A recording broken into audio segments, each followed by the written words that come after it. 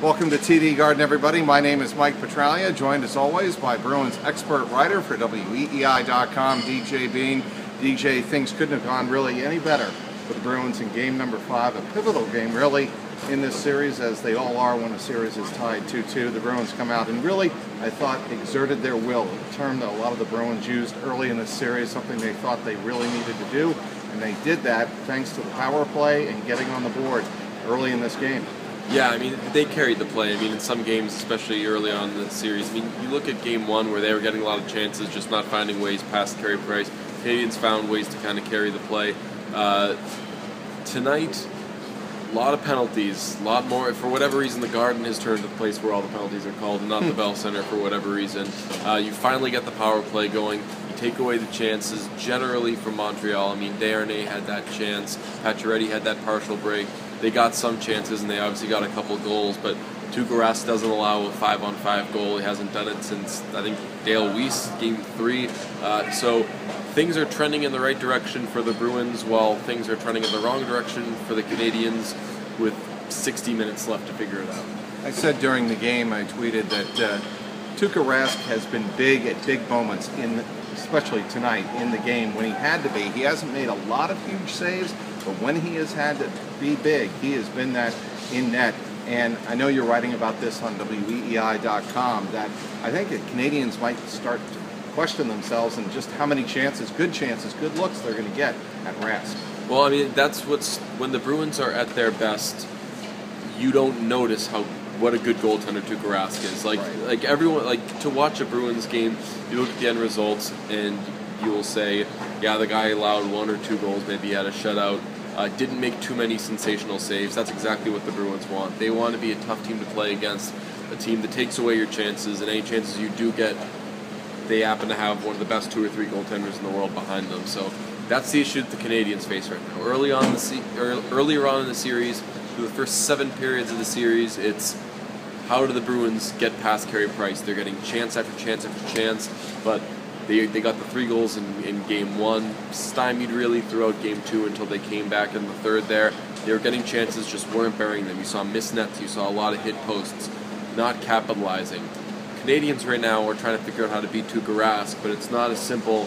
We just got to put the puck in that empty net when we have the option. We got to hit less posts, we got to do this, we got to do that. You got to create against the guy first. I mean, people, for all the talk about David Krejci's line early on in the series, you don't just get on the ice and you have scoring chances. They were working for those chances, they were getting them. The Canadians aren't getting those chances, and once they do, then they have to worry about Tuukka. One area that the Bruins may have been questioning themselves, and rightfully so, is when in the world were they going to finally score a power play goal against the Canadians in the playoffs? They were, we did the calculation during the game, 0 for their last 37 against the Canadians in the man advantage in the playoffs, dating back to game number 2, I believe it was, of the 2009 series against Montreal. Michael Ryder scored a goal late in the 2nd period of that game, but they have really struggled. 0 for 20 in 2011, obviously they won the Stanley Cup that year. They were 0 for 10 before finally breaking through tonight. 2 power play goals. We saw Riley Smith get a good break in front, a redirect, and that goal really got the Bruins started, got them actually up to a 2-0 lead, and then Torrey Krug with a beautiful pass, finding Jerome Iginla all alone on the left side. Yeah, I mean, that first power play in the 2nd period, the one on which Smith redirected the Dougie Hamilton shot, that was a sensational power play, and maybe it's because it was on a penalty taken late in the 1st period. You come out, get a fresh sheet of ice, and then you can kind of do what you want. That was a really good power play, the type that you thought as the seconds were winding down in it. If they don't score on this power play and they go 0 for 3, 0 for 4, 0 for 5 tonight or whatever, when they feed you the line of, we thought we got some really good looks, you actually have to buy it and say that, yes, they did look good, kind of like they did in game 1 where they had a really good power play, I want to say, in the 2nd period. They just didn't manage to score. Tonight, that 2nd period early on, very good power play. 22 seconds later, I believe, the one on which Iginla scored, some sort of defensive breakdown happens there for Montreal, where they've got seemingly everyone in the corner. Krug's able to send that pass out, and I know that the biggest issue there for the Canadians was the defensive coverage, but if I'm Brian Jonta in front of the net as that pass is coming by me, it wasn't like Torrey Krug rifled it over to Jerome McGinley. You can't get through. You got to get a stick on it. So a bit of a gaffe, misstep, failed opportunity, whatever you want to call it, on the part of Jonta, and you got Jerome McGinley wide open on the doorstep there. We saw him miss on a similar chance in Game 1. Doesn't miss this time. So yes, generating some things in the power play. But again, if you're the Bruins, as you go to Montreal, do you want to see another game like this where they're calling that many penalties, or do you want to try to play the entire game 5-on-5?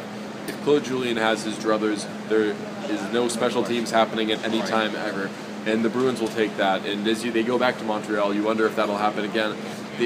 9 power plays they gave the Canadiens in the first 2 games, 2 in the second 2 games, once it moved to Montreal. And I think by the second period they'd already given them 4 tonight. So for whatever reason, it's the Garden where Montreal gets all the calls and they get all those power plays. All right, something else that's definitely going to be talked about heading into Game 6 Monday night in Montreal is what happened in the final minute of game number 5 here tonight at TD Garden. It was PK Subban in the final minute of the play in neutral zone skating around, and the video pretty much clearly shows somebody squirted him, and upon further review, it happened to be Sean Thornton. It was PK Subban and Sean Thornton having some words. Thornton got a big kick out of it. He was laughing. The TV replays definitely showed that, and Subban said after the game he was a little upset by it. How will this play out? How will that dynamic play out? Is this just something that'll be glossed over, or is it going to grow and grow and grow in the next 48 hours? Not to be a media member who rolls his eyes at the media, but you can imagine that this will get talked about a lot. I personally, no matter who it would happen to, it's a pretty low character thing to do, and if Sean Thornton did it, then shame on him, slap on the wrist or whatever. I care absurdly little.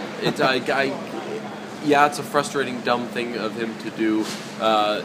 Nathan Horton did the thing in 2011 where he squirted the fan. It's a stupid, dumb thing to do. Don't do it. But I mean, Subban puts it out there, and I'm the biggest PK Subban fan in the world. He puts it out there that somebody did it, and that it shouldn't be a big deal. But but this is exactly what happened, and I know that if I did it, it would be a story for 3 days. And basically gave the Montreal media free rein. I love a lot of those guys in the Montreal media, but it gives them free rein to get carried away with this. And that's something that happens in the postseason, I guess, from different media to different media. I just wish that everyone could be as chill as the Boston media, like us.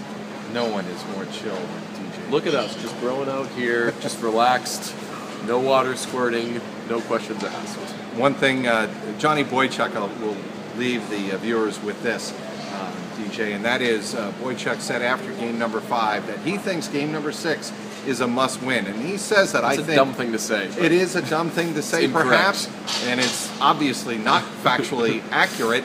But the thing that obviously he is referencing is 2011 when the Bruins went up in a very similar situation, had a chance to close out game number 6 and lost 2-1, and then escaped with that miraculous 4-3 win in overtime in game number 7. The Bruins obviously want to avoid that. Yeah, I mean, I've yet to play my first NHL game, so I can't speak about this with too much perspective, but the whole idea of must win, like when you're in a game, when you're in an elimination game, yes, obviously you must win it.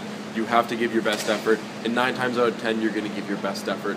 Teams, with the exception of the 2011 Flyers, usually don't come out in an elimination game and are like, you know what, it's all you, right? Yeah. You just take this. It seems like you got something in mind. Go run with it. I think that each playoff game, every player takes immensely seriously, whether it's game 1 of a series, game 2, game 3, game 4, 5, 6, 7. I think that the Bruins have the wherewithal and have the experience to know that it's a very bad idea to leave something for a 7th game. In that sense, yes, it's a must-win. But no, factually, it is indeed not a must-win. We will see what happens. DJ Bean and myself will be up at Bell Center in Montreal on Monday night. Follow all of the coverage on WEEI.com. Once again, in game number 5, the Bruins take it by a score of 4-2. They lead the best-of-7 series in the second round, 3-2. He is DJ Bean. I'm Mike Petraglia at TD Garden, WEEI.com.